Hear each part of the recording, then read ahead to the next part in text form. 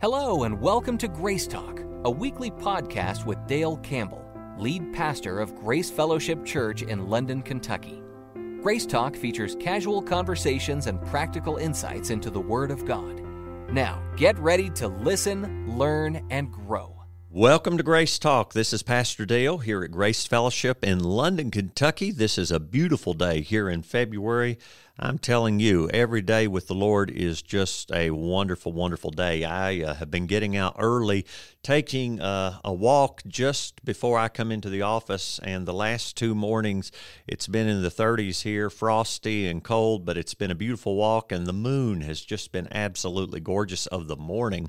And so I'm telling you, the Bible says this is a day the Lord has made. Let us rejoice and be glad in it.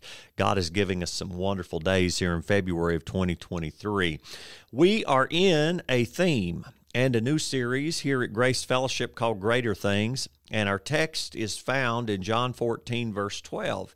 Jesus said, "Most assuredly, I say to you, he who believes in me, the works that I do, he will do also.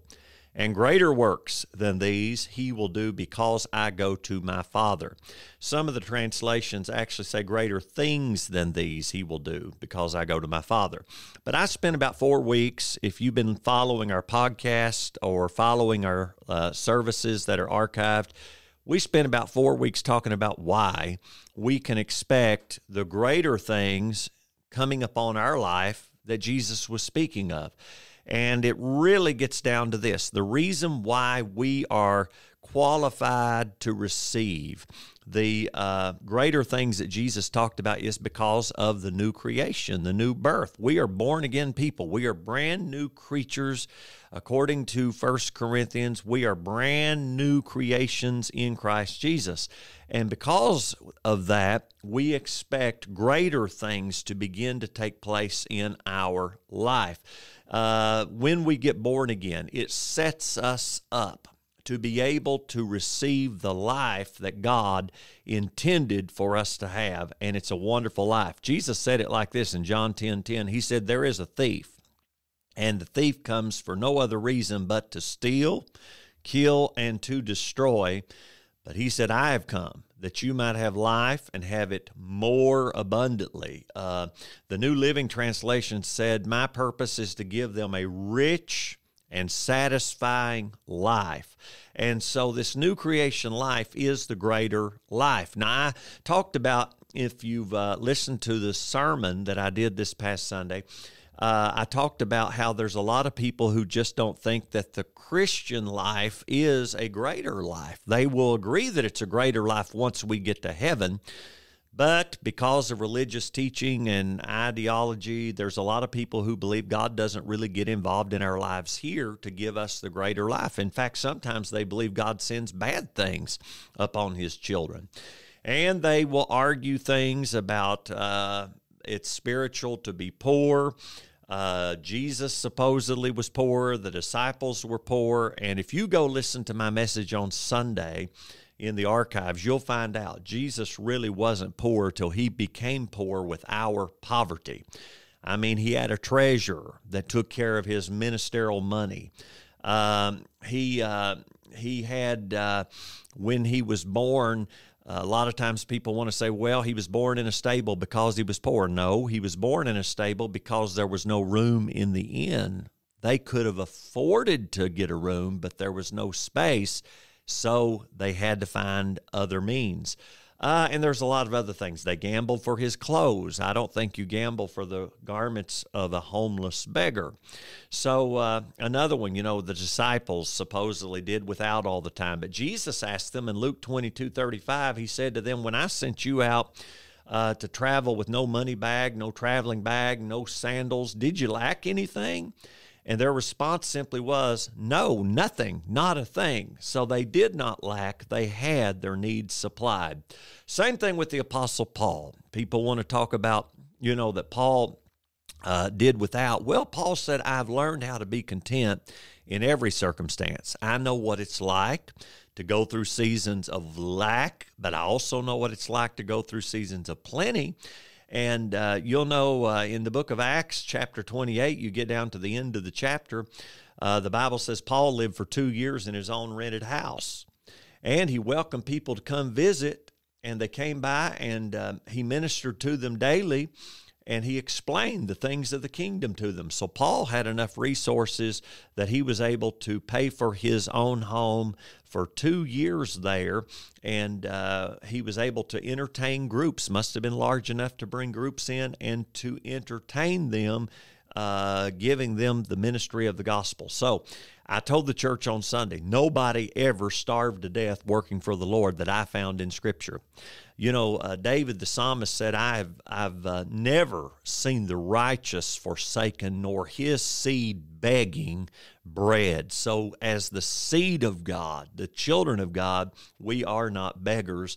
Our life, when we get saved, should begin to move toward being the greater life that God has intended for us. So whatever I could do before I got saved, I believe with God's wisdom and God's strength, I can be better at it once I get saved. So even putting that in practical terms, if you're a salesman, believe for God to help you to sell better. If you are a carpenter or a builder, believe that God's going to give you creativity to build better. If you're a physician, a doctor, believe that God's going to give you insight to be able to do better with your patients. Whatever you're involved in, believe for the abundant life that Jesus talked about, so it's going to be a greater life. Praise the Lord. This new creation life sets us on the right course. Paul talked about in his letter to Timothy, 2 Timothy 4, he said, I have fought the good fight. I have finished my course, and I've kept the faith. Notice he says, I finished my course. God has a course set for every person that will get into his plan for their life. And a course simply, figuratively, is the course of life. But it's also used in Scripture like a race course, or a course that is set for a race to be run. Paul talked about finishing the race as well. And so it's very important that you don't try to run somebody else's race or get on to somebody else's planned course. Know that God has a plan for your life, and your success, the greater thing life, is going to be contingent upon you getting in his course and staying on that course until the end. There's a beautiful scripture, I talked about it on Sunday, Ephesians 2:10. It says, we are his workmanship, created in Christ Jesus unto good works, which God hath before ordained that we should walk in them. Now notice, here he's talking about our new birth, our life. We are his workmanship, created in Christ Jesus. So really a better word there would be recreated in Christ Jesus unto good works. Because until we have the new birth, the recreation life, we just simply call it getting saved. Until we have that in our life, we're still by nature completely attached to Adam and everything that was connected to him as our natural earthly father. But Jesus comes and gives us, or offers to us, the new birth so that our life is recreated. And I love how the Amplified says this. It's one of my favorite passages. Listen to it. In the Amplified, it says, we are his workmanship, his own masterwork, a work of art, created in Christ Jesus, reborn from above, spiritually transformed and renewed, ready to be used for good works, which God prepared for us beforehand, taking the paths that he set, so that we would walk in them, living the good life which he prearranged and made ready for us. See, the new creation resets my life course, so that now I'm back on track, and now a candidate to receive the plan or the path that God established before I was ever born. You know, God spoke of Jeremiah. He said, before you were ever in your mother's womb, before I formed you in your mother's womb, I knew you. I knew about you. I knew what you were going to be. I knew what you could be. I knew what I wanted to put in you. I set a course out for your life, Jeremiah. Well, it's not just Jeremiah, it's for every single one of us. Somewhere back in time, God thought about me, God thought about you, and he put a course together for our life. But of course, When we're born after the nature of Adam, and that means we're not on God's course. But when we get saved or born again, it resets that course and brings us back to a place where we can get back in alignment. I can reconnect with God's original plan for my life. And that passage there in Ephesians says these are things that God ordained beforehand. He preordained, prearranged things for my life. And when I get saved, it's the starting place for me to reconnect with that prearranged plan that God has for me. Now, that's just the beginning of it, but it at least sets me into the right direction. It puts me going in the right direction. Now, once I'm saved and I've received Christ and I am a new creation person, now I have to cooperate every single day with God's direction for my life. We say this in our church a whole lot here, and that is cooperation required. So God doesn't just rain it down on you and force it to happen. It's got to be with your cooperation by having faith for it, by acting on that faith, by obeying what He tells you to do, obeying when He tells you not to do something, following His lead, following His voice. That's what it's all about. So I talked a little bit on Sunday. I'm not going to get into that today on the podcast very much, but on defining moments. God sets us up with these moments where we have to make a decision. It's a time when we come to a pivotal decision or a crossroads or a fork in the road, and it's a time when we must react to go one direction or another. God sets that up.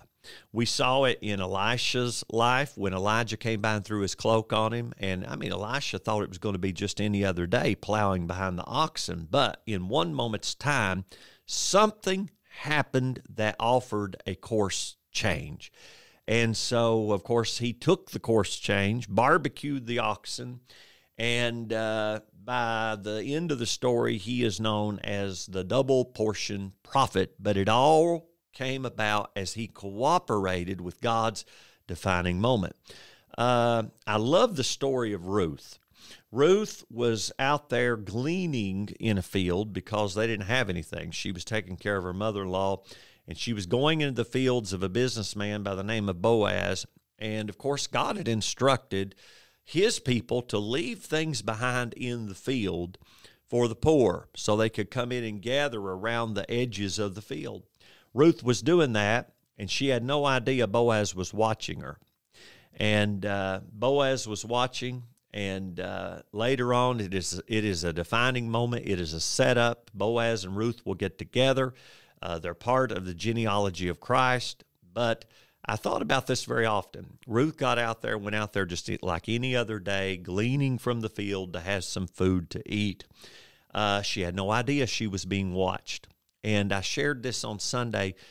You don't know when you're being watched by the person who holds the key to the next phase of your journey.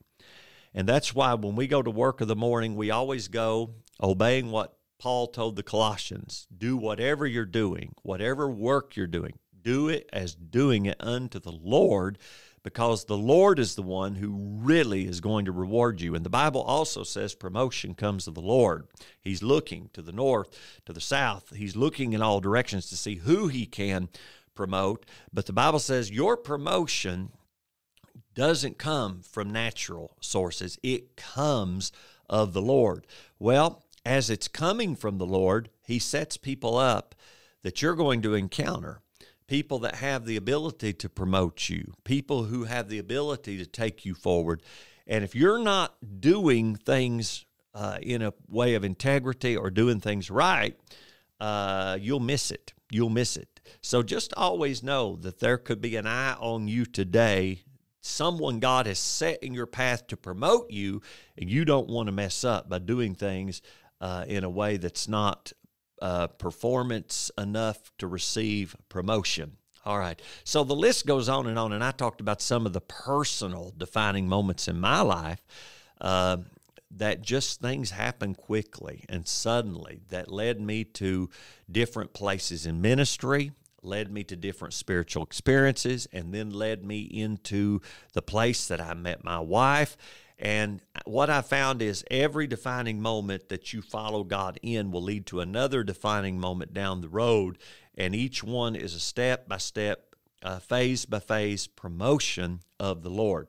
So with all that being said, it's the greater life that God's leading us to, but we have to cooperate with His leadings and His flow in order to get there. But if we will follow Him, He will always help us to get there. Praise the Lord. I encourage you to go back and listen to the entire archived message. They're out there on different podcast platforms. We have one that is for our Sunday morning services, one that's for our Wednesday evening teachings.